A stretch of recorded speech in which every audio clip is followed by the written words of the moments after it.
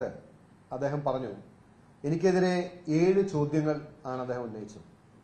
ആ 7 ചോദ്യങ്ങൾക്ക് മറുപടി പറഞ്ഞാൽ ഞാൻ ഉയർത്തിയ ചോദ്യങ്ങൾക്കുള്ള ഉത്തരം തരാമെന്നോ വിശദീകരണം തരാമെന്നോ അദ്ദേഹം പറഞ്ഞിരുന്നു. അപ്പൊ ഞാനിനിയിപ്പോ ഈ ചോദ്യങ്ങൾക്ക് ഉത്തരം പറയാത്തത് കൊണ്ടാണ് CPM അല്ലെങ്കിൽ CPM സംസ്ഥാന സെക്രട്ടേറിയറ്റ് ഞാൻ ഉയർത്തിയ ചോദ്യങ്ങളോട് പ്രതികരിക്കാതിരുന്നത്, വിശദീകരിക്കാതിരുന്നത് എന്ന് പറയാനുള്ള ഒരവസരം അവർക്ക് ലഭിക്കരുത് എന്നതുകൊണ്ടാണ് ഞാൻ ഇന്ന് നിങ്ങളെ കാണാമെന്ന് വിചാരിച്ചത്. ഞാൻ ഡയറക്റ്റ് ആ 7 ചോദ്യങ്ങളിലേക്ക് പോവുകയാണ്. 1, 2, 3 ആയിട്ട് ഞാൻ എനിക്ക് പറ്റുന്ന വിശദീകരണം ഞാൻ തരും. അതാണ് ഇന്നത്തെ പത്രസമ്മേളനത്തിന്റെ ഉദ്ദേശം. ഒന്നാമത്തെ ചോദ്യം അദ്ദേഹം ചോദിച്ചത് ഭൂനിയമം ലംഘിച്ചതിന്റെ മറുപടി പറയണം എന്നതാണ് ഒന്നാമത്തെ ചോദ്യം. ചിന്നക്കനാലിലെ ഭൂമി വാങ്ങിയതിൽ നികുതി തട്ടിപ്പ് വിശദീകരിക്കണം. റിസോർട്ട് സ്വകാര്യ കെട്ടിടമെന്ന് കള്ളം പറഞ്ഞതിന് മറുപടി വേണം. ക്രമവിരുദ്ധമായി ഭൂമി മണ്ണിട്ട് നികത്തിയതിൽ മറുപടി വേണം. വരവിൽ കവിഞ്ഞ സ്വത്ത് സമ്പാദിച്ചു എന്നത് നിരസിക്കുന്നു.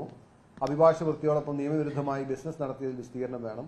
9 കോടി രൂപയുടെ വിദേശ നിക്ഷേപം ഉണ്ടെന്ന് ഇലക്ഷൻ അഫിഡവിറ്റിൽ പറയുന്നു. ഇതിൽ ഫെമ നിയമലംഘനം ഉണ്ടായിട്ടുണ്ടോ എന്ന് വ്യക്തമാക്കണം. ഇതാണ് 7 ചോദ്യം. ആദ്യത്തെ ചോദ്യം, ഭൂമി നിയമം ലംഘിച്ചതിൽ മറുപടി. ഞാൻ ആധികാരികമായി അടിവരയിട്ട് പറയാൻ ആഗ്രഹിക്കുന്നു. അദ്ദേഹം ഉദ്ദേശിച്ചത് പട്ടയ ഭൂമിയുമായി ബന്ധപ്പെട്ട നിയമം ലംഘിച്ചിട്ടുണ്ടോ എന്നതാണ്. ഞാൻ ആധികാരികമായി അടിവരയിട്ട് പറയാൻ ആഗ്രഹിക്കുന്നു, ഞാൻ ഭൂനിയമം ലംഘിച്ചിട്ടില്ല. ഭാഗ്യവശാലോ നിർഭാഗ്യവശാലോ ഇടുക്കിയിൽ ഇന്ന് നിലനിൽക്കുന്ന മഹാഭൂരിപക്ഷം റിസോർട്ടുകളും അല്ലെങ്കിൽ മറ്റ് ഈ ടൂറിസം ഫെസിലിറ്റികളും നിലനിൽക്കുന്നത് നിലവിലെ ചട്ടങ്ങൾക്ക് വിരുദ്ധമായിട്ടാണ് എന്നതാണ് യാഥാർത്ഥ്യം. ആ ഒരു പ്രസംഷനിലും അസംഷനിലുമാണ് അദ്ദേഹം എന്നോട് ആ ചോദ്യം ഉയർത്തിയിട്ടുള്ളത്. ഞാൻ നിങ്ങൾക്ക് മനസ്സിലാകാൻ വേണ്ടി പറയാണ്, പട്ടയ ഭൂമിയിൽ വീട് വെക്കാനോ കൃഷി ചെയ്യാനോ അല്ലെങ്കിൽ ചെറിയ സ്മോൾ ഷോപ്പ് സൈറ്റ്സ് നടത്താനോ ഉള്ള അനുമതിയെ പട്ടയഭൂമിയിലുള്ളൂ എന്നതാണ് ഇന്നത്തെ നിയമം. അത് ലംഘിച്ച് കൊമേഴ്സ്യൽ ബിൽഡിംഗ് കെട്ടുമ്പോഴാണ് അത് ചട്ടത്തിന് വിരുദ്ധമാകുകയും ഭൂനിയമത്തിന്റെ ലംഘനമാകുന്നു. അപ്പോ ഞാൻ പറയുന്നു, ഞാനത് പ്രൊഡ്യൂസ് ചെയ്യാം. ഞാൻ അതുമായിട്ട് വിശദമായി ബന്ധപ്പെട്ട് ഞാനൊരു വീഡിയോ തന്നെ ചെയ്യുന്നുണ്ട്. ഞാൻ പറയുന്നു, നിലവിൽ എനിക്ക് ചിന്നക്കനാലിലെ ഭൂമിയിലുള്ള ബിൽഡിംഗ് എന്ന് പറയുന്നത് റെസിഡൻഷ്യൽ പെർമിറ്റിൽ പണിത ബിൽഡിംഗ് ആണ്. റെസിഡൻഷ്യൽ പെർമിറ്റിൽ പണിത ബിൽഡിംഗ് എന്ന് പറയുന്നത് 100% നിയമവിധേയമാണ്. അതിൽ നിയമത്തിന്റെ ഒരു ലംഘനവുമില്ല. ഞാൻ അദ്ദേഹത്തെ പോലെ ഇത്രയും മുതിർന്ന ഒരാള്, അദ്ദേഹം ആ പത്രസമ്മേളനം നടത്തിയത് AKG സെന്ററിലിരുന്നാണ്. ഞാൻ കേരളത്തിലെ ജനങ്ങൾ അറിയാനും കേൾക്കാനുമായി ഒരു കാര്യം പറയാൻ ആഗ്രഹിക്കുകയാണ്. പ്രത്യേകിച്ച് ഇടുക്കിയിലെ ജനങ്ങൾ കേൾക്കാൻ വേണ്ടി. അദ്ദേഹം എനിക്കെതിരെ വിരൽ ചൂണ്ടാൻ വേണ്ടി ഇരുന്ന AKG സെന്റർ അതൊരു പട്ടയ ഭൂമിയാണ്. നിങ്ങൾക്ക് എത്ര പേർക്ക് അറിയുമെന്ന് എനിക്കറിയില്ല. 1964 അനുസരിച്ച് ഇഷ്യൂ ചെയ്ത ലാൻഡ് അസൈൻമെന്റ് പട്ടയ ഭൂമിയിലാണ് AKG സെന്ററിൽ ഇരിക്കുന്നത്. ഞാൻ ആവർത്തിച്ച് അടിവരയിട്ട് പറയുന്നു, ചിന്നക്കനാലിലെ എന്റെ ഭൂമിയിൽ പണിത കെട്ടിടത്തില് നിയമവിരുദ്ധമായിട്ട് ഒന്നുമില്ലാതെ നിയമവിധേയമാണ്. പക്ഷെ അങ്ങിന്നിരിക്കുന്ന അങ്ങയുടെ കസേര ഇരിക്കുന്ന AKG സെന്റർ ഇന്നൊരു പക്ഷേ കേരളത്തിലെ ഭൂനിയമം ലംഘിച്ച് നിൽക്കുന്ന ഏറ്റവും വലിയ ബിൽഡിങ്ങുകളിൽ ഒന്നായിരിക്കും AKG സെന്റർ എന്ന് പറഞ്ഞാൽ അങ്ങേക്ക് നിഷേധിക്കാൻ കഴിയും. അങ്ങ് അവിടുത്തെ ആധാരം അല്ലെങ്കിൽ പട്ടയം എടുത്ത് പരിശോധിക്കണം. ആ പട്ടയം 1964 അനുസരിച്ച് ഇഷ്യൂ ചെയ്ത ഭൂപതിവ് നിയമപ്രകാരം ഇഷ്യൂ ചെയ്ത ഭൂമിയാണ്. നിങ്ങൾ കേരളത്തിലെ ജനങ്ങളോട് ഏറ്റുപറയാൻ തയ്യാറാകുമോ എന്നാണ് എന്റെ ഈ ചോദ്യങ്ങളുടെ ഉത്തരങ്ങളിലുള്ള മറുചോദ്യങ്ങളുടെ നമ്പർ 1. നമ്പർ 2, ചിന്നക്കനാലിലെ ഭൂമി വാങ്ങിയതിൽ നികുതി തട്ടിപ്പ് വിശദീകരിക്കണം. ഞാൻ പറഞ്ഞതാണ് പലയാവർത്തി. അവിടുത്തെ സർക്കാർ തീരുമാനിച്ചിട്ടുള്ള ഫെയർ വാല്യൂ പ്രകാരം ഞാൻ അടക്കേണ്ടിയിരുന്നത് 12 ലക്ഷം രൂപയാണ് സ്റ്റാമ്പ് ഡ്യൂട്ടി ഇനത്തിൽ. ഞാൻ 19 ലക്ഷം രൂപയാണ് അടച്ചത്. പിന്നെ അദ്ദേഹം ചോദിക്കാൻ ഉദ്ദേശിക്കുന്നത്, നിങ്ങൾ വിശദീകരിച്ച് ചോദിക്കാൻ അല്ലെങ്കിൽ ആഗ്രഹിക്കുന്നത് 1.92 ക്രോർസിന് വാങ്ങി എന്ന് പറയുന്ന ഭൂമി രജിസ്റ്റർ ചെയ്തതിന്റെ പിറ്റേ ദിവസം ഇലക്ഷൻ അഫിഡവിറ്റില് ഞാൻ 3 കോടിയിലേറെ തുക അതിന് കാണിച്ചത് എന്തുകൊണ്ടെന്നുള്ളതാണ്. ഞാൻ പലയാവർത്തി പറഞ്ഞു, വാങ്ങിയ ഭൂമിയിൽ വാങ്ങിയ കെട്ടിടത്തിൽ ഞാൻ വരുത്തിയ ഇംപ്രൂവ്മെന്റ്സ് കൂടി ചേർത്തിട്ടാണ് ഞാൻ ആ മാർക്കറ്റ് വാല്യൂ, സത്യസന്ധമായി അതിന്റെ മാർക്കറ്റ് വാല്യൂ ജനങ്ങളോട് പറയാൻ വേണ്ടി പറഞ്ഞതാണ് ഇപ്പോൾ വലിയ തട്ടിപ്പും കുറ്റവുമായി നിങ്ങൾ എന്നിൽ ആരോപിക്കുന്നത്. റിസോർട്ട് സ്വകാര്യ കെട്ടിടം എന്ന് കള്ളം പറഞ്ഞതിന് മറുപടി വേണം. റിസോർട്ട് സ്വകാര്യ കെട്ടിടം എന്നല്ല പറഞ്ഞത്. ഞാൻ ഇന്നും പറയല്ലേ, ആ കെട്ടിടത്തിന്റെ ബിൽഡിംഗ് പെർമിറ്റ് എന്ന് പറയുന്നത് റെസിഡൻഷ്യൽ ബിൽഡിംഗ് ആണ്. അതുകൊണ്ടാണ് ഞാൻ സ്വകാര്യ കെട്ടിടം എന്ന് പറയാൻ കാരണം. ഞാൻ ആ പറഞ്ഞതിൽ നിന്നും പിന്നോട്ട് പോകുന്നില്ല. എനിക്ക് അവിടെ നിലവിൽ ഞാൻ പ്രവർത്തിച്ചുകൊണ്ടിരിക്കുന്ന ബിൽഡിംഗ് എന്ന് പറയുന്നത് റെസിഡൻഷ്യൽ പെർമിറ്റ് പ്രകാരം കിട്ടിയിട്ടുള്ള ഇതാണ്. അതിലാണ് ഞാൻ ഇത് ഇപ്പോ ഈ tourism facility, റിസോർട്ടെങ്കിൽ resort, private guest house എങ്കിൽ ഗസ്റ്റ് ഹൗസ്, ഹോം സ്റ്റേ എങ്കിൽ ഹോം സ്റ്റേ ഞാൻ നടത്തിക്കൊണ്ടിരിക്കുന്നത്.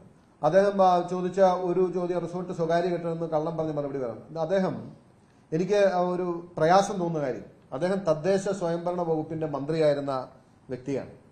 തദ്ദേശ സ്വയംഭരണ വകുപ്പിന്റെ മന്ത്രിയായിരുന്ന അദ്ദേഹത്തിന് ഞാൻ നിങ്ങൾക്ക് മുമ്പിൽ ഒരു ഇത് കാണിക്കാം. അതായത് ഇതാണ് 2021 നിങ്ങൾക്ക് ഞാൻ ഷെയർ ചെയ്യുന്നുള്ളത്. ചിന്നക്കനാൽ ഗ്രാമപഞ്ചായത്തിൽ നിന്നും എനിക്ക് അവിടെ റിസോർട്ടെങ്കിൽ റിസോർട്ട്, ടൂറിസം ഫെസിലിറ്റി എങ്കിൽ tourism facility, private guest house എങ്കിൽ ഗസ്റ്റ് ഹൗസ്, അതല്ലെങ്കിൽ ഹോം സ്റ്റേ എങ്കിൽ ഹോം സ്റ്റേ നടത്തുന്നതിന് വേണ്ടി തന്ന ലൈസൻസ്, ആ ലൈസൻസിൽ 4ാമത്തെ കോളത്തിൽ പറഞ്ഞിട്ടുണ്ട് ലൈസൻസ് നൽകിയിട്ടുള്ള പ്രവർത്തനങ്ങൾ ഹോം സ്റ്റേ എന്ന് രേഖപ്പെടുത്തിയിട്ടുണ്ട്. അങ്ങ് തദ്ദേശ സ്വയംഭരണ വകുപ്പിന്റെ മന്ത്രിയായിരുന്ന ആളാണ്. ഇടുക്കി ജില്ലയിലെ പട്ടയഭൂമിയിൽ സ്വകാര്യ കെട്ടിടം കെട്ടാൻ പാടില്ല, വീടിനുള്ള കെട്ടിടവും കെട്ടാൻ പാടില്ല, അവിടെ ഹോം സ്റ്റേയും നടത്താൻ പാടില്ല എന്നൊരു നിയമം നമ്മുടെ സംസ്ഥാനത്ത് നിലനിൽക്കുന്നില്ല. ഞാൻ അതുകൊണ്ടാണ് ആർജവത്തോടുകൂടി നിങ്ങളോട് പറഞ്ഞത്, യു കം ആൻഡ് എൻക്വയർ, നിങ്ങൾ പരിശോധിച്ചോളൂ. ഒരു നിയമവിരുദ്ധമായിട്ട് ഒന്നും അവിടെ കണ്ടുപിടിക്കാൻ കഴിയില്ല. അതിനുശേഷം ഉണ്ടായിരുന്ന ഏതാനും കെട്ടിടങ്ങൾ, ആ കെട്ടിടങ്ങൾ നിയമവിധേയമാക്കാൻ വേണ്ടി അപേക്ഷ കൊടുത്ത് കാത്തിരിക്കുന്നവനാണ് ഞാൻ. ഒരു രാത്രി കൊണ്ട് ശാന്തമ്പാറയിലും അവിടെയുള്ള പാർട്ടി ഓഫീസ് കെട്ടിത്തീർക്കുന്ന കാഴ്ച നിങ്ങൾ കണ്ടില്ലേ? ഒരു രാത്രി കൊണ്ട്. കഴിഞ്ഞ 2.5 വർഷക്കാലമായി അവിടെയുള്ള 2-3 കെട്ടിടങ്ങൾ പ്രവർത്തനക്ഷമമാക്കാൻ കേവലം 5% 10% പണി മാത്രം ബാക്കിയുള്ളത് പൂർത്തീകരിച്ച് കിടക്കുന്നുണ്ട്. ഞാൻ ഇന്നുവരെ അതിൽ തൊട്ടിട്ടില്ല. തൊടാത്തതിന് കാരണം നിയമവിധേയമായി ചെയ്യണം എന്നുള്ളതുകൊണ്ടാണ്. 2.5 വർഷക്കാലം മുമ്പ് MLA എന്ന സ്വാധീനം ഉപയോഗിക്കേണ്ട കാര്യമില്ല. കാരണം വിവാദം വരുന്നതിന് മുമ്പ് ഒരു രാത്രി കൊണ്ടോ 2 രാത്രി കൊണ്ടോ നിസ്സാരമായി പണി തീർത്ത് എനിക്ക് ഉപയോഗിക്കാമായിരുന്നു. ഞാനത് ഉപയോഗിച്ചിട്ടില്ല എന്നുള്ളതുകൊണ്ടാണ് ആർജവത്തോടുകൂടി ഞാൻ പറയുന്നത്. നിയമവിരുദ്ധമായി ഞാൻ ഒന്നും അവിടെ ചിന്നക്കനാലിൽ ചെയ്തിട്ടില്ല എന്നെനിക്ക് പറയാൻ കഴിയും. ക്രമവിരുദ്ധമായി ഭൂമി മണ്ണിട്ട് നികത്തിയതിൽ മറുപടി വേണം. എനിക്ക് നൽകാവുന്ന പരമാവധി, അത് എന്റെ ഫേസ്ബുക്ക് അടക്കമുള്ള കാര്യങ്ങളിൽ നിങ്ങൾ ആ സ്ഥലം പോലും നിങ്ങൾക്ക് കാണാവുന്ന രീതിയിലുള്ള ഒരു വിസ്തീർണം ഞാൻ തന്നതാണ്. ഇനി അതിനപ്പുറത്തേക്ക് ഒരു വിസ്തീർണം ആ കാര്യത്തിൽ എനിക്ക് നൽകാനില്ല എന്നാണ് അത് സംബന്ധിച്ച് പറയാനുള്ളത്. വരവിൽ കവിഞ്ഞ സ്വത്ത് സമ്പാദിച്ചു എന്ന് നിരസിക്കുന്നു. ഞാൻ ആ ക്വസ്റ്റ്യൻ ലാസ്റ്റ് ആൻസർ ചെയ്യാൻ വിചാരിക്കുകയാണ്. അടുത്ത ചോദ്യം, അഭിഭാഷക വൃത്തിയോടൊപ്പം നിയമവിരുദ്ധമായി ബിസിനസ് നടത്തിയതിൽ വിശദീകരണം വേണം. അഭിഭാഷക വൃത്തിയോടൊപ്പം ഞാൻ ഒരു ബിസിനസ്സും ഞാനായിട്ട് നടത്തിയിട്ടില്ല. അത് ഞാനിത് കൂടുതലായി പറയാത്തതിന് കാരണം ഞാൻ വാർത്തകളിൽ നിന്നും കേട്ടാണ്, എനിക്കിതുവരെ നോട്ടീസ് കിട്ടിയിട്ടില്ല.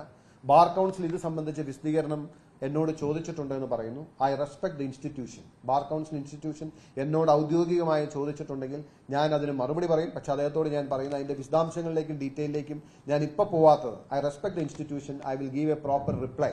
പക്ഷെ അദ്ദേഹത്തിന്റെ അറിവിലേക്കായി ഞാൻ പറയുന്നു, അഭിഭാഷക വൃത്തിയോടൊപ്പം നിയമവിരുദ്ധമായി ഒരു ബിസിനസ്സും ഞാനായിട്ട് നടത്തിയിട്ടില്ല. ആ നിയമം എന്നെ ബാധിക്കുന്ന അവസ്ഥയില്ല. 9 കോടി രൂപയുടെ വിദേശ നിക്ഷേപമുണ്ടെന്ന് ഇലക്ഷൻ അഫിഡവിറ്റിൽ പറയുന്നു. അതിൽ ഫെമ നിയമലംഘനം ഉണ്ടായിട്ടുണ്ടോ എന്ന് വ്യക്തമാക്കണം. അദ്ദേഹത്തിന് ആര് എഴുതി കൊടുത്താണ്, ആര് അഡ്വൈസ് ചെയ്താണെന്ന് എനിക്കറിയില്ല. 9 കോടി രൂപയുടെ വിദേശ നിക്ഷേപം എന്നല്ല പറഞ്ഞിട്ടുള്ളത്. വിദേശത്ത് ഒരു സ്ഥാപനത്തിൽ എനിക്കുള്ള പങ്കാളിത്തം, അതിന് 24% ഷെയർ എന്റെ പേരിലുണ്ട്. അതിന്റെ ടേൺ ഓവർ വെച്ച് നോക്കുമ്പോൾ അതിന്റെ market value that can come around 9 crores എന്നാണ് ഇലക്ഷൻ അഫിഡവിറ്റ് പറഞ്ഞത്. അതല്ലാതെ ഞാൻ ഇവിടുന്ന് പണം ഡോളറാക്കി വിദേശത്തേക്ക് കൊണ്ടുപോവുകയോ അതല്ലെങ്കിൽ മറ്റ് കറൻസി ഇവിടെ നിന്ന് നിയമവിരുദ്ധമായി കൊണ്ടുപോവോ അങ്ങനെയുള്ള ഒരു ഫെമ നിയമലംഘനം വരുന്ന ഒരു കാര്യവും ഞാൻ ചെയ്തിട്ടില്ല. പിന്നെ ഒരു ചോദ്യം കൂടിയാണ് ഇനി ഞാൻ ആൻസർ ചെയ്യാനുള്ളത്. വരവിൽ കവിഞ്ഞ സ്വത്ത് സമ്പാദിച്ചു എന്നത് നിരസിക്കുന്നു എന്നുള്ളത്. ഞാൻ ഒരു പൊതുപ്രവർത്തകൻ എന്ന നിലയിൽ, ഒരു രാഷ്ട്രീയ പ്രവർത്തകൻ, ഒരു ജനപ്രതിനിധി എന്ന നിലയിൽ ഞാൻ ഇതിനേക്കാളും ഓപ്പണായി, ഇതിനേക്കാളും സുതാര്യമായി എങ്ങനെയാണ് ഞാൻ ഇതുവരെ സമ്പാദിച്ചിട്ടുള്ള സ്വത്തുക്കളെ സംബന്ധിച്ചൊരു വിശദീകരണം നൽകുക. ഞാൻ എൻ്റെ ടാക്സ് രേഖകളെല്ലാം മുമ്പിൽ വെച്ചു. ഞാൻ എൻ്റെ ഫേം അടക്കം 2,18,00,000 രൂപയുടെ ടാക്സ് അടച്ചതിൻ്റെയും അതുപോലെ കാലാകാലങ്ങളിൽ അദ്ദേഹത്തിന് ആരോ അഡ്വൈസ് ചെയ്തത് അദ്ദേഹത്തിന് പറ്റിയ തെറ്റായിരിക്കും. ഇലക്ഷനിൽ നമ്മൾ കാണിക്കുന്നത് അവസാനത്തെ 5 വർഷത്തെ മാത്രം. കുറച്ചു ദിവസം ഇങ്ങനെ വാട്സപ്പിലും അവിടെ ഇവിടെയും ഫേസ്ബുക്കിലും ഒക്കെ 95 ലക്ഷം മാത്രമുള്ള ആൾ ഇത്ര രൂപയുടെ മേടിച്ചു എന്നൊക്കെ പറയുന്നത് അവർ നോക്കാണ്ടോ പരിശോധിക്കാണ്ടോ ആയിരിക്കും. ഫേമിന്റെ ടാക്സ് പേ ചെയ്ത ഇൻകം നമ്മൾ ഫർദർ ടാക്സ് അടക്കേണ്ടതില്ലാത്തതുകൊണ്ട് അത് എക്സ്ക്ലൂഡ് ചെയ്താണ്. അതൊന്നും അറിയാതെ മനസ്സിലാക്കാതെ ആണോ എന്ന് എനിക്കറിയില്ല. ഞാൻ പറഞ്ഞു നിങ്ങൾ പരിശോധിക്കും. ഇവിടെ വിജിലൻസോ EDയോ അതല്ലെങ്കിൽ IT ഡിപ്പാർട്ട്മെന്റോ അല്ലെങ്കിൽ ഏതെങ്കിലും മറ്റ് ഡിപ്പാർട്ട്മെന്റ്സോ GST ഏത് ഡിപ്പാർട്ട്മെന്റ് വേണമെങ്കിലും നിങ്ങൾ പരിശോധിക്കുക. അതിനേക്കാൾ അപ്പുറം പോയി ഞാൻ പറഞ്ഞു CPMന് ആരെങ്കിലും അയക്കാം, CPM വന്ന് പരിശോധിക്കട്ടെ എന്ന് പറയാണ്. അതിനപ്പുറം ഞാൻ എങ്ങനെയാണ് എന്റെ കണക്കുകൾ തുറന്നു വെച്ചൊരു സുതാര്യത കൊണ്ടുവരിക? പിന്നെ പൊതുസമൂഹത്തിന് മുമ്പിൽ ഒരു പുകമറ സൃഷ്ടിക്കുന്നതിന് വേണ്ടി വീണ്ടും വരവിൽ കവിഞ്ഞ സ്വത്ത് സമ്പാദിച്ചോ എന്ന് ചോദിക്കുകയാണ്. പക്ഷേ അദ്ദേഹം അത് ചോദിക്കുമ്പോൾ ഒരു വിരൽ ചൂണ്ടി എനിക്ക് നേരെ അത് ചോദിക്കുമ്പോൾ ഞാൻ വീണ്ടും ആവർത്തിക്കുന്നു, ഇനിയിപ്പോൾ തോമസ് ഐസക്ക് വരാൻ ബില്ലിംഗ് അല്ല എന്ന് പറഞ്ഞ നിലയ്ക്ക് ഇനി അദ്ദേഹത്തിന് നേരിട്ട് പരിശോധിക്കണമെന്നുണ്ടെങ്കിൽ MV ഗോവിന്ദൻ CPMന്റെ സംസ്ഥാന സെക്രട്ടറിയാണ്. ഞാൻ അദ്ദേഹത്തെ റെസ്പെക്ട് ചെയ്യുന്നു. If he comes I will facilitate everything. അദ്ദേഹം നേരിട്ട് വന്ന് പരിശോധിച്ചോട്ടെ. എനിക്ക് യാതൊരു പരാതിയോ അല്ലെങ്കിൽ പരിഭവമോ അല്ലെങ്കിൽ ബുദ്ധിമുട്ടോ ഇല്ല. ഞാൻ അങ്ങ് ഇത് ചോദിക്കുമ്പോൾ ഞാൻ അങ്ങയോട് ചോദിക്കാൻ ആഗ്രഹിക്കുന്ന ഒരു കാര്യമുണ്ട്. ഞാൻ ഈ ചോദിക്കുന്ന ചോദ്യം കേരളത്തിലെ പൊതുസമൂഹത്തിന് വേണ്ടിയും പ്രത്യേകിച്ച് ഞാൻ ഇന്നും റെസ്പെക്ട് ചെയ്യുന്ന കമ്മ്യൂണിസ്റ്റ് പാർട്ടിയുടെ സാധാരണ പ്രവർത്തകർ, അതായത് ഒന്നും ആഗ്രഹിക്കാതെ ജീവിതത്തിൽ ഒരു പഞ്ചായത്ത് മെമ്പർ പോലും ആവാതെ പാർട്ടിക്ക് വേണ്ടി അടികൊള്ളുകയും തല്ലുകൊള്ളുകയും രക്തം ചിന്തുകയും പാർട്ടിക്ക് വേണ്ടി മുദ്രാവാക്യം വിളിക്കുകയും പണിയെടുക്കുകയും ഞാൻ ഇന്ന് പിണറായി വിജയനും MV ഗോവിന്ദനും അടക്കമുള്ള ഈ മന്ത്രിസഭയും എല്ലാം ഒരുപക്ഷെ ലക്ഷക്കണക്കിന് സാധാരണ കമ്മ്യൂണിസ്റ്റുകാരുടെ അധ്വാനവും വിയർപ്പും രക്തവുമാണ് എന്ന് നിങ്ങൾ വിസ്മരിക്കരുത്. ഞാൻ ചോദിക്കട്ടെ, നിങ്ങളിപ്പോ ചെയ്യുന്നത് എന്താണ്? എന്നോടുള്ള ആരോപണങ്ങളും ആക്ഷേപങ്ങളും ഇതുമെല്ലാം പിണറായി വിജയന്റെ മകൾ വീണ വിജയന് പരിച തീർക്കുന്നതിന് വേണ്ടിയിട്ടാണ്, പ്രതിരോധം തീർക്കുന്നതിന് വേണ്ടിയിട്ടാണ്. CPM എന്ന ഒരു പാർട്ടിയെ മുഴുവൻ, CPMന്റെ മുഴുവൻ ഇച്ഛാശക്തിയും CPMന്റെ മുഴുവൻ ധാർമ്മിക ബലവും CPMന്റെ എല്ലാ പാരമ്പര്യവും CPMന്റെ എല്ലാ ചരിത്രവും നിങ്ങൾ മുഖ്യമന്ത്രിയുടെ മകളെ സംരക്ഷിക്കാൻ വേണ്ടി കവചം തീർക്കുമ്പോൾ ഞാൻ നിങ്ങളോട് ചോദിക്കാൻ ആഗ്രഹിക്കുന്നു, ഇന്ന് CPM എന്ന പാർട്ടി എവിടെ എത്തി നിൽക്കുന്നു? ഞാനൊരു കാര്യം പരസ്യമായി പറയാൻ എനിക്കൊരു മടിയില്ല. കോൺഗ്രസ് അധികാരത്തിലിരിക്കുമ്പോഴും മറുവശത്ത് CPM എന്ന പാർട്ടി പ്രതിപക്ഷത്തുണ്ടാകണം എന്ന് ആഗ്രഹിക്കുന്ന വ്യക്തിയാണ് ഞാൻ. കാരണം I had great respect for the history of CPM, അല്ലെങ്കിൽ കമ്മ്യൂണിസ്റ്റ് പാർട്ടികളുടെ ചരിത്രത്തെയും പാരമ്പര്യത്തെയും റെസ്പെക്ട് ചെയ്യുന്ന ഒരാളാണ് ഞാൻ.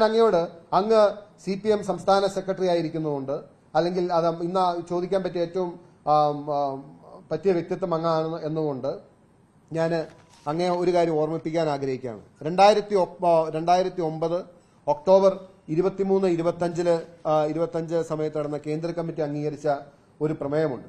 ആ പ്രമേയം പിന്നീട് 2015 കൽക്കട്ട ഇതിലും അതുപോലെ തന്നെ കണ്ണൂരിൽ നടന്ന അവസാനത്തെ സമ്മേളനത്തിലും സ്വാഭാവികമായിട്ടും നിങ്ങളെല്ലാം ഉയർത്തി പറഞ്ഞിരുന്നു. അതിലെ ഒരു വരി ഞാനൊന്ന് വായിക്കാൻ ആഗ്രഹിക്കുകയാണ്. There are examples of comrades who have acquired assets and incur expenses disproportionate to their known source of income. Care should be taken to see that family members and close relatives of party leaders and those holding public office do not take advantage of their position to acquire pecuniary gains or assets disproportionate to their known source of income. പാർട്ടിയുടെ തെറ്റിദ്ധരിക്കൽ രേഖയാണ്. ഈ CPM അംഗീകരിച്ചാൽ അങ്ങാണ് പാർട്ടിയുടെ സംസ്ഥാന secretary.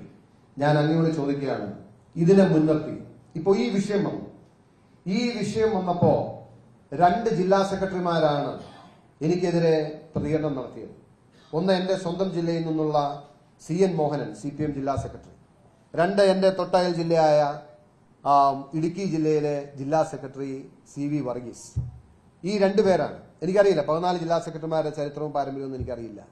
ഞാൻ അങ്ങയോട് നേരിട്ട് ചോദിക്കാൻ ആഗ്രഹിക്കുന്നു, ഞാൻ അവർക്കെതിരെ അന്വേഷണം നടത്തണമെന്നോ വിജിലൻസ് കൊണ്ടുവരണമെന്നോ EDക്ക് കേസ് കൊടുക്കണമെന്നോ ഒന്നും പറയുന്നില്ല. CPM സംസ്ഥാന സെക്രട്ടറി എന്ന നിലയിൽ അങ്ങേക്ക് കേരളത്തിന്റെ പൊതുസമൂഹത്തോട് പറയാൻ ധൈര്യമുണ്ടോ, ആർജവമുണ്ടോ? CPM ജില്ലാ സെക്രട്ടറി, എറണാകുളം ജില്ലാ സെക്രട്ടറി CN മോഹനൻ വരവിൽ കവിഞ്ഞ സ്വത്ത് സമ്പാദിച്ചിട്ടില്ല എന്ന് CPM എന്ന പാർട്ടിക്ക് ഉത്തരവാദിത്തോട് പറയാൻ കഴിയോ? രണ്ടാമത്തത് ഇടുക്കിയിലെ CV വർഗീസ്. 2 അങ്ങയുടെ ജില്ലാ സെക്രട്ടറിമാരാണ്. CPM എന്ന പാർട്ടിക്ക്, CPM സംസ്ഥാന സെക്രട്ടേറിയറ്റിന് ഇടുക്കിയിലെ ഞങ്ങളുടെ ജില്ലാ സെക്രട്ടറി CV വർഗീസ് വരവിൽ കവിഞ്ഞ സ്വത്ത് സമ്പാദിച്ചിട്ടില്ല എന്ന് ആർജവത്തോടുകൂടി പറയാനുള്ള തന്റെ ഇടവും ധൈര്യവും CPM സംസ്ഥാന സെക്രട്ടറിക്കുണ്ടോ? നിങ്ങൾ എനിക്ക് നേരെ വിരൽ ചൂണ്ടി, നിങ്ങൾ എനിക്ക് നേരെ ചോദ്യം ചോദിച്ചു, ഞാൻ എല്ലാം തരാമെന്ന് പറഞ്ഞു. ഒരുപക്ഷെ പാർട്ടിയുടെ സമ്മർദ്ദത്തിൽപ്പെട്ട് നിങ്ങൾ നാളെ അത് പറയേണ്ടി വന്നേക്കാം. മറിച്ച് CV വർഗീസ് വരവിൽ കവിഞ്ഞ സ്വത്ത് സമ്പാദിച്ചു എന്ന് പറഞ്ഞാൽ MV ഗോവിന്ദന് ഇടുക്കിയിൽ കയറ്റില്ല, കയ്യും കാലും വെട്ടുമെന്ന് പറയും. അവർക്കതിന് കഴിയും. എന്തുകൊണ്ടാണ് ഇത് ഈ CPM എന്ന പാർട്ടി ഇങ്ങനെയായത്? എന്നാണ് ഇതുപോലുള്ള ഒരു രീതി CPM-ൽ ഉണ്ടായത്? അങ്ങ് പറയണം. NC മോൻ, ഞാൻ ആക്ഷേപകരമായി പറയാൻ ഞാൻ ആഗ്രഹിക്കുന്നില്ല. NC മോനിക്ക് കഴിഞ്ഞ ദിവസങ്ങളിലൊക്കെ ചർച്ച വന്നപ്പോൾ പലരും പല രീതി പറഞ്ഞു. പക്ഷേ കുറഞ്ഞ പക്ഷം കമ്മ്യൂണിസ്റ്റുകാരോടെങ്കിലും അങ്ങേക്ക് പറയാൻ കഴിയുമോ? അങ്ങയുടെ ഒരു പാർട്ടി യോഗത്തിൽ നോ, യു കനോട്ട്. കാരണം ജനം ഇത് കണ്ടുകൊണ്ടിരിക്കുകയാണ് സർ. ജനം ഇത് കണ്ടുകൊണ്ടും അനുഭവിച്ചുകൊണ്ടും അറിഞ്ഞുകൊണ്ടിരിക്കുകയാണ്.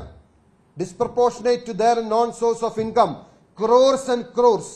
അവർ അതുപോലെ കോടാനുകോടി രൂപ വാരിക്കൂട്ടിയ രണ്ടുപേരുടെ പേരുകളാണ് ഞാൻ പറഞ്ഞത്. എനിക്കെതിരെ മാനനഷ്ട കേസ് കൊടുക്കട്ടെ, എനിക്കെതിരെ കേസ് കൊടുക്കാൻ കഴിയട്ടെ. ഞാൻ പറയാണ്, അങ്ങയുടെ പാർട്ടി സെക്രട്ടറി എന്ന നിലയിൽ ഇവരുടെ വരുമാനത്തിന് ഒത്ത പണം മാത്രമേ സമ്പാദിച്ചിട്ടുള്ളൂ എന്ന് കേരളത്തിന്റെ പൊതുസമൂഹത്തോട്, കുറഞ്ഞ പക്ഷം എറണാകുളം ജില്ലയിലെ ആളുകളോട്, ഇടുക്കി ജില്ലയിലെ ആളുകളോട് പറയാൻ കഴിയുമോ അങ്ങേക്ക്? അങ്ങ് പറഞ്ഞാൽ യഥാർത്ഥത്തിൽ CPM-ന്റെ ഞാനിത് പറയുന്നത് എന്തിനു വേണ്ടിയിട്ടാണെന്നറിയോ? എനിക്ക് CPM-നെ എക്സ്പോസ് ചെയ്യാൻ വേണ്ടിയിട്ടാണ്. ഒന്നുകിൽ നിങ്ങൾ ഇതിന് മറുപടി പറയില്ല, നിങ്ങൾ ഈ 2 ജില്ലാ സെക്രട്ടറിമാർക്കും ക്ലീൻ ചിറ്റ് നൽകിയാൽ കേരള സമൂഹം CPM ഇന്ന് എത്തി നിൽക്കുന്നത് എവിടെയാണ് എന്ന് മനസ്സിലാക്കും. ഉടുമുണ്ട് നഷ്ടപ്പെട്ട അവസ്ഥയിലാവും നിങ്ങൾ. കാരണം ഇടുക്കിയിലെ ജനങ്ങൾക്കറിയാം എന്താണ് നടക്കുന്നതെന്ന്, എറണാകുളത്തെ ജനങ്ങൾക്കറിയാം എന്താണ് നടക്കുന്നതെന്ന്. ജില്ലാ സെക്രട്ടറിമാർ മാത്രമാണോ? എത്ര ഏരിയ സെക്രട്ടറിമാർ ഹ്രസ്വകാലം, ചെറിയ കാലഘട്ടത്തിനുള്ളിൽ ജീവിതം മുഴുവൻ മാറ്റി അവിടുത്തെ പാർട്ടിയെ പിടിച്ചെടുത്ത് ആ പാർട്ടി സ്വന്തം വരുതിയിലാക്കി, പോക്കറ്റിലാക്കി. നിങ്ങൾക്ക് അവരോട് ചോദ്യം ചോദിക്കാനുള്ള ധാർമ്മികത നഷ്ടപ്പെട്ട എന്തുകൊണ്ടാണ്? നിങ്ങളെ നയിക്കുന്ന നേതാവിന്റെ മകൾക്ക് വേണ്ടി CPM ഇന്ന് പരിധി തീർക്കേണ്ടി വരുമ്പോൾ സ്വാഭാവികമായിട്ടും നിങ്ങൾക്ക് താഴെയുള്ളവരോട് തെറ്റിദ്ധരുത്താൻ, രേഖ ചോദിക്കാൻ കഴിയില്ല സർ. അതാണ് ഇന്ന് CPM-ന് വന്നിരിക്കുന്ന ഏറ്റവും വലിയ ദുര്യോഗം എന്ന് പറയുന്നത്. ഇത്രയുമായിട്ടും ഇത് ചോദിക്കാൻ ഒരാൾ CPM-ൽ ഇല്ലാതെ പോയി എന്നാണ് ഞാൻ അനുഭവപ്പെടുത്തുന്നത്. അച്യുതാനന്ദനോടുകൂടി ആ അധ്യായം അവസാനിച്ചു എന്ന് ഞാൻ വിശ്വസിക്കുകയാണ്. CPM എന്ന പാർട്ടി നിലനിൽക്കണമെന്ന് ആഗ്രഹിക്കുന്ന, കമ്മ്യൂണിസ്റ്റ് പ്രത്യയശാസ്ത്രം, കമ്മ്യൂണിസ്റ്റ് പ്രസ്ഥാനം ഉണ്ടാവണമെന്ന് ആഗ്രഹിക്കുന്ന, ഒരുപക്ഷെ നിങ്ങൾക്ക് വേണ്ടി ഓവർ ടൈം വർക്ക് ചെയ്യുന്ന, തലതല്ലി മരിക്കുന്ന പോരാളി ഷാജി പോലുള്ള സാധാരണ കോമ്രേഡ്സ് അല്ലെങ്കിൽ സാധാരണ സഖാക്കന്മാരോട് നിങ്ങൾക്ക് എന്തെങ്കിലും ആത്മാർത്ഥമുണ്ടെങ്കിൽ ഞാൻ ഈ പറഞ്ഞ ചോദ്യം, എന്റെ പഴയ 3 ചോദ്യങ്ങൾ നിൽക്കുകയാണ്. 1, വീണ വിജയന്റെ അക്കൗണ്ടുകൾ നിങ്ങൾ പുറത്തുവിടാൻ തയ്യാറാണ്. 2, വീണ വിജയൻ അടച്ച GST-യുടെ മുഴുവൻ സ്റ്റേറ്റ്മെന്റ്, ആ സ്റ്റേറ്റ്മെന്റ് പുറത്തുവിടാൻ നിങ്ങൾ തയ്യാറാണ്. വീണ വിജയൻ, എക്സാലോജിക്കും വീണ വിജയനും കരിമണൽ കമ്പനിയിൽ നിന്നും 1.72 കോടി മാത്രമേ വാങ്ങിയിട്ടുള്ളൂ എന്ന് പറയാനുള്ള തന്റെ ഇടം അങ്ങേക്കുണ്ടോ? ഞാൻ പറയുന്നു അതിലേറെ കോടികൾ വാങ്ങിയിട്ടുണ്ടെന്ന് ഞാൻ ആരോപിക്കുന്നു. നിഷേധിക്കാൻ കഴിയുമോ? ആ ചോദ്യങ്ങൾക്ക് പിന്നാലെയാണ് ഇത്. നിങ്ങളുടെ 2 ജില്ലാ സെക്രട്ടറിമാർ അവർ വരവിൽ കവിഞ്ഞ സ്വത്ത് സമ്പാദിച്ചിട്ടില്ല എന്ന് കേരളത്തിന്റെ പൊതുസമൂഹത്തോട്, ഇടുക്കിയിലെ എറണാകുളത്തെ ജനങ്ങളോട് പറയാനുള്ള ആർജവും അങ്ങേക്കുണ്ടോ? ഞാൻ ഈ ചോദ്യങ്ങൾ കൊണ്ട് അവസാനിപ്പിക്കുകയാണ്. ഇനിയൊരു വിശദീകരണത്തിന് വേണ്ടി അങ്ങ് വീണ്ടും എന്നെ ക്ഷണിക്കരുത്. ഞാൻ ബാക്കി എന്തെങ്കിലും കാര്യങ്ങൾ ഞാൻ വീണ്ടും ഒരിക്കൽ കൂടി പറയുന്നു. എന്റെ വരുമാനത്തെ സംബന്ധിച്ച്, എന്റെ വരുമാന സോഴ്സിനെ സംബന്ധിച്ച് ഇതിനെക്കുറിച്ച് പരിശോധിക്കുന്നുണ്ടെങ്കിൽ ഞാൻ അങ്ങേ തന്നെ വെൽക്കം ചെയ്യാം. ഇതൊരു ഹെൽത്തി ഡിബേറ്റ് ആയിട്ട് കണ്ടാൽ മതി. കാരണം എന്താ വെച്ചാൽ CPM എന്ന പാർട്ടി ഒരുപക്ഷെ തിരിച്ചു വരാൻ കഴിയാത്ത വലിയ അഗാധ ഗർത്തത്തിലേക്ക് പതിക്കുന്ന കാഴ്ചയാണ് നമ്മൾ കാണുന്നത്. എല്ലാം ഒരു കുടുംബത്തിന് വേണ്ടിയാണ്. ഇത് വേണോ വേണ്ടയോ എന്ന് തീരുമാനിക്കേണ്ടത് ഓരോ കമ്മ്യൂണിസ്റ്റുകാരും ഓരോ CPM നേതാക്കന്മാരുമാണ്. ഞാനിത് ഓർമ്മപ്പെടുത്തി, ഒരുപക്ഷെ എൻ്റെ ഒരു ചരിത്ര നിയോഗം പോലെ ഞാൻ ഒരു ഇൻസ്ട്രുമെന്റിലായി എന്ന് മാത്രം. ഞാൻ ഈ കാര്യത്തിൽ നിങ്ങളുടെ 7 ചോദ്യങ്ങൾക്ക് മറുപടി പറഞ്ഞു എന്നാണ് ഞാൻ വിശ്വസിക്കുന്നത്. ഇനിയും ഇതിനു വേണ്ടി എന്നെ ക്ഷണിക്കരുതെന്ന് പറഞ്ഞുകൊണ്ട് നിങ്ങളുടെ ചോദ്യങ്ങൾ.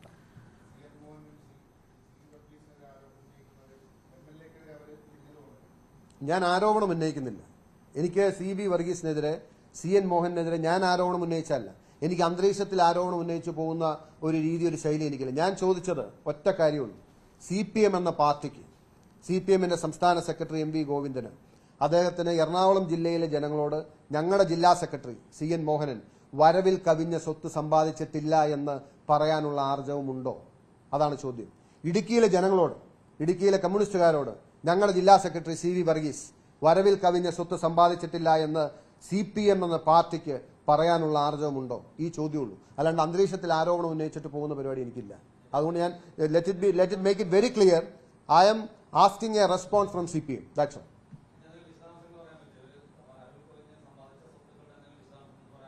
No, I am not going to. If he denies that, I will bring him. ഞാൻ ചോദിച്ചല്ലേ ഉള്ളൂ, അദ്ദേഹം പറഞ്ഞോട്ടെ. അല്ല ഞാൻ പറയുന്നത് CPM സംസ്ഥാന സെക്രട്ടറി പറഞ്ഞോട്ടെ. അവർ വരവിൽ കഴിഞ്ഞ സ്വത്ത് സമ്പാദിച്ചിട്ടില്ല എന്ന് എറണാകുളം ജില്ലയിലെ ജനങ്ങളോടും ഇടുക്കി ജില്ലയിലെ ജനങ്ങളോടും പറഞ്ഞോട്ടെ. There ends the matter. ചോദ്യം ഉന്നയിക്കുമ്പോൾ അതിന്റെ അർത്ഥം അതിന്റെ പിന്നിൽ ആരോപണം അല്ലെങ്കിൽ മറ്റു കാര്യങ്ങളുണ്ടെന്നല്ലോ. He can always deny. I will respectfully, gracefully accept. What is the problem? എങ്ങനെ?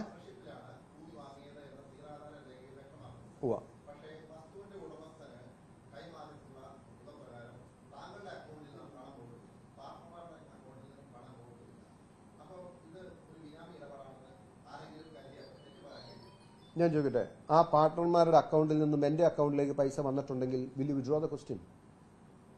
Wait. Will you withdraw the question? Wait. No. Let me be very clear. ആ പാർട്ട്ണർമാരുടെ അക്കൗണ്ടിൽ നിന്നും എന്റെ അക്കൗണ്ടിലേക്ക് പൈസ വന്നിട്ടുണ്ടെങ്കിൽ will you withdraw the question? നിങ്ങൾ അങ്ങനെ ഉണ്ടെന്ന് വരികിൽ നിങ്ങൾ അത് വിഡ്രോ ചെയ്യുമെന്നാണ് ചോദിക്കുന്നത്.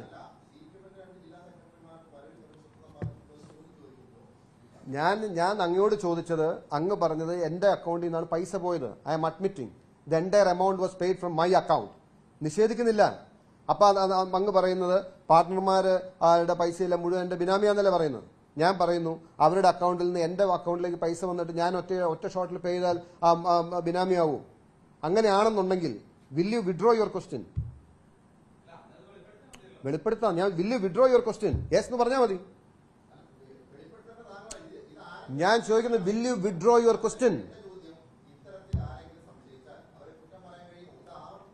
ഞാൻ പറഞ്ഞില്ലേ, സംശയിക്കുന്നതിന് ഞാൻ ആരെയും കുറ്റം പറയുന്നില്ല. ഞാൻ പറഞ്ഞു ഇതല്ല. അതെ,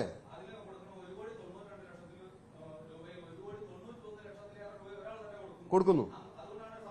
അതെ, അതല്ലേ പറഞ്ഞ anybody can come, I will show you. അവരതിനേക്കാൾ കൂടുതൽ പൈസ എന്റെ അക്കൗണ്ടിൽ ഇട്ടിട്ടുണ്ട്. I will show you. നിങ്ങൾക്ക് വരാലോ, കാണാലോ. ഗോവിന്ദമാഷ് തന്നെ വരട്ടെ.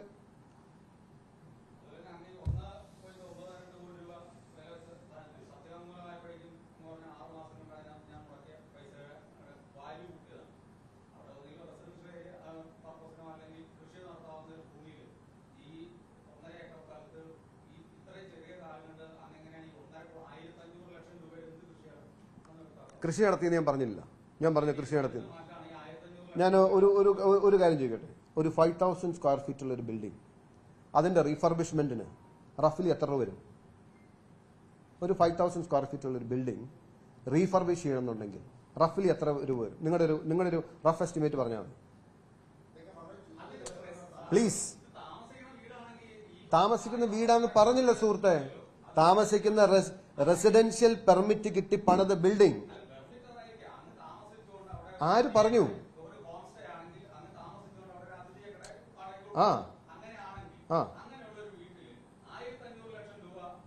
അങ്ങനെയുള്ള വീട്ടിൽ പൈസ കൊടുക്കാൻ പാടില്ലേ?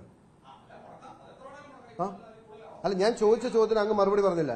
5,000 സ്ക്വയർ ഫീറ്റ് റീഫർബിഷ് ചെയ്യണമെങ്കിൽ എത്ര രൂപ വേണ്ടി വരും? അല്ല, എന്നാലും റഫ്ലി ഇതൊക്കെ ചെയ്തിട്ടുള്ളവർക്ക് അതിന്റെ ബുദ്ധിമുട്ടും വിഷമവും അറിയാൻ പറ്റുള്ളൂ. ഇതൊക്കെ ചെയ്തിട്ടുള്ളവർക്ക് അത് പറയാൻ കഴിയുള്ളൂ സുഹൃത്തെ. ഞാൻ പറഞ്ഞില്ല അത് ഞാൻ സ്ഥിരതാമസം ചെയ്യുന്ന വീടാന്ന് ഞാൻ പറഞ്ഞില്ല. ഞാൻ പറഞ്ഞു അത് റെസിഡൻഷ്യൽ ബിൽഡിംഗ് ആയി കെട്ടിയതാണ്. ഹോം സ്റ്റേ ആയിട്ടൊന്ന് കൊടുക്കുകയാണ്.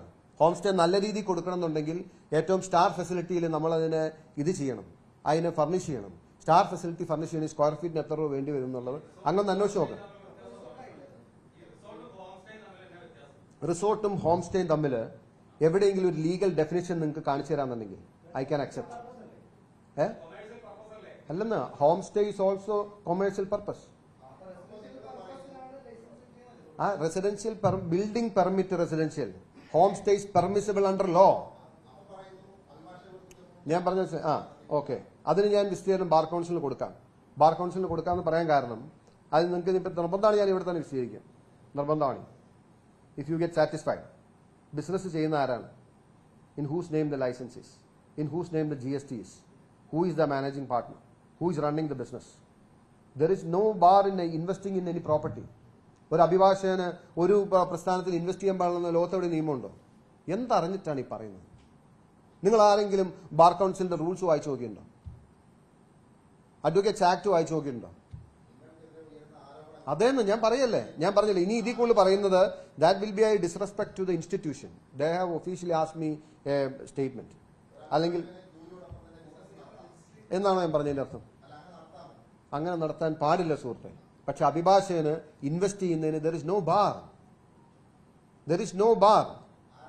ഞാനിനി അടുത്തൊരു കാര്യം നിങ്ങൾ പറയുമ്പോൾ ഞാനൊരു കാര്യം പറ്റേ, എനിക്കിപ്പോൾ അങ്ങനത്തെ രീതി ഇല്ലാത്തതുകൊണ്ടാണ്. I can prove. ഞാനിപ്പോൾ ഇതിന്റെ പുറകെ ഇറങ്ങിയാൽ സന്നദ്ധ നിലവിൽ വെച്ചുകൊണ്ട് ഓഫീസ് ഓഫ് പ്രോഫിറ്റിന്റെ പൈസ വാങ്ങുന്ന ഇടതുപക്ഷത്തിന്റെ വളരെ ഇമ്പോർട്ടന്റ് ആയുള്ള സഹാക്കളെ കൊണ്ടുവരാം. നിങ്ങൾ അത്ര നിർബന്ധവും വാശിയും പിടിച്ചാൽ. I have done this. ഞാനത് ചെയ്തിട്ടില്ല. വെയിറ്റ്, ആരോപണം എന്ന് പറഞ്ഞാൽ എന്താണ്? ഞാൻ ബിസിനസ് ചെയ്യുന്നല്ലേ. ഇൻവെസ്റ്റ്മെന്റും ബിസിനസ്സും തമ്മിൽ വ്യത്യാസമുണ്ട് അഡ്വക്കേറ്റ്സ് ആക്ട് പ്രകാരം. If you are running A business, that is something different. If you are investing, you are a part of a property, doesn't make a problem.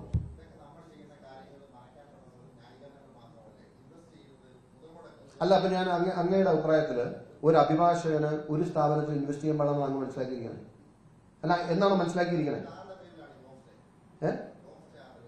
Home stay ഈ പറഞ്ഞ 3 പേരുടെ പേര് അതിൽ ഞാനുണ്ട്. അതിന്റെ GST രജിസ്ട്രേഷൻ ആരുടെ പേരിലാണ്? അല്ല, ബിസിനസ് റൺ ചെയ്യുന്നത് who is in charge of the business, who is the managing partner, who is managing this thing. I am not the managing partner. പാർട്ണറിൽ ഒരാൾക്ക് ബിസിനസ് ഡെയിലി ബിസിനസ് റൺ ചെയ്യുന്ന അവരല്ല. We keep on investing, others do the business. അത് അയാളും പൈസ മുടക്കി ഞാനും പൈസ മുടക്കി അയാൾ റൺ ചെയ്ത ബിനാമിയാണ്. അപ്പൊ അയാളുടെ കാശ് മുടക്കിന് വിലയില്ലേ? നിങ്ങൾ രണ്ടുപേരും കൂടി സ്ഥാപനം തുടങ്ങി, കടയിലിരിക്കുന്നവർ രണ്ടാമത്തെ ആളാണ്. അതിന്റെ അർത്ഥം നിങ്ങളുടെ ബിനാമിയാണ് അയാളെന്നാണോ? നിങ്ങളിങ്ങനെ സ്വാഭാവികമായി സംശയിക്കുന്നത് ഐ കാനോട്ട് ഹെൽപ്പ് ഇറ്റ്. നിങ്ങളുടെ സംശയങ്ങൾ ദൂരീകരിക്കാനാണ് ഞാൻ പരിശ്രമിക്കുന്നത്. You ask me any time. എന്നാണ് അങ്ങ് മനസ്സിലാക്കുന്നത്? രണ്ടുപേര് ചേർന്ന് ഒരു പമ്പ് തുടങ്ങി, പമ്പിന്റെ ബിസിനസ് ചെയ്യുന്ന ഒരാളാണെങ്കിൽ മറ്റേ ആൾ ബിനാമിയാണ് എന്നാണ് അങ്ങ് മനസ്സിലാക്കിയിരിക്കുന്നത്. എനിക്ക് അങ്ങേ സാറ്റിസ്ഫൈ ചെയ്യാൻ കഴിയില്ല. I leave it. സോറി.